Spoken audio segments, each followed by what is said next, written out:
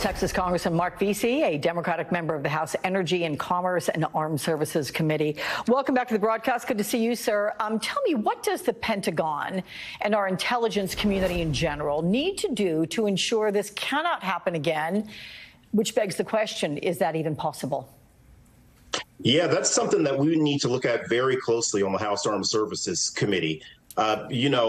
These documents, they're all online, just like everything is these days. And obviously, the Pentagon wants to be able to have a certain level of efficiency, being able to share these documents with certain key individuals. And we really need to look at whether or not so many people need to have as much access to these documents. I know it's going to be something that we're definitely going to discuss on the committee when we get back tomorrow. But this needs to be taken serious. I mean, the fact that this, 21-year-old who was an airman had access to such sensitive documents that not only put our allies at risk, but ultimately could put all of us at risk here in the United States is absolutely dangerous and should be sobering to everyone. Yeah, it is. And you can also take it one step further, sir, because members of the online group Where Teixeira posted the information shared video with the Washington Post showing Teixeira shouting racist and anti-Semitic slurs before firing a rifle. An anonymous member of the group also said this about Teixeira. Here it is. OG was not hostile to the U.S. government. However, he had disagreed with several occasions, such as Waco and Ruby Ridge, and thought that the government is overreaching in several aspects. So we don't yet know motive behind this leak, but does it raise alarms that greater emphasis should be put on examining potential extremism within our armed forces?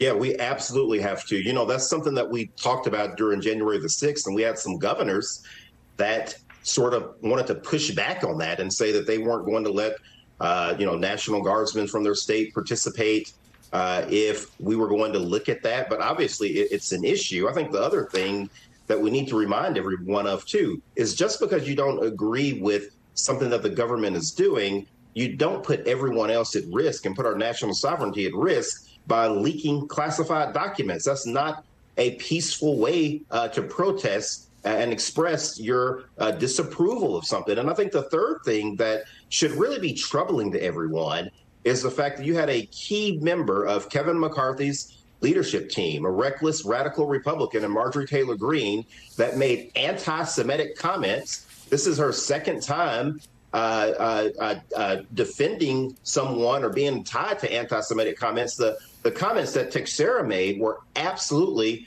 nuts. And the fact that she would go on her Twitter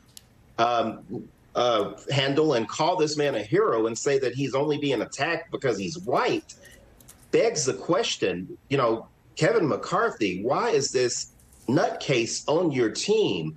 Why does she have access to national security documents? And what is it? And what sort of value does she bring to the Republican Party? This is unprecedented. It's crazy. And if a Democrat had said something like that after someone made anti-Semitic comments, people would be going absolutely bonkers over it.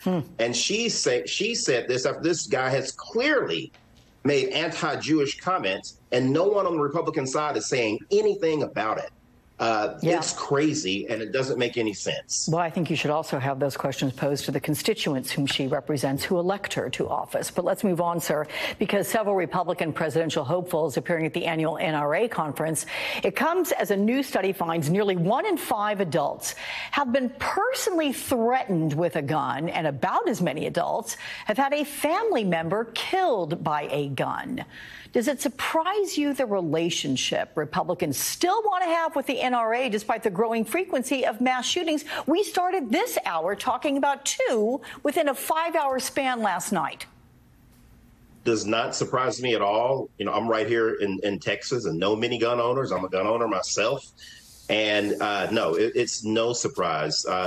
Within the radical, reckless Republican primary, if you're not for anything goes, and if you're not for being against even reasonable restrictions, you cannot get elected in the Republican primary.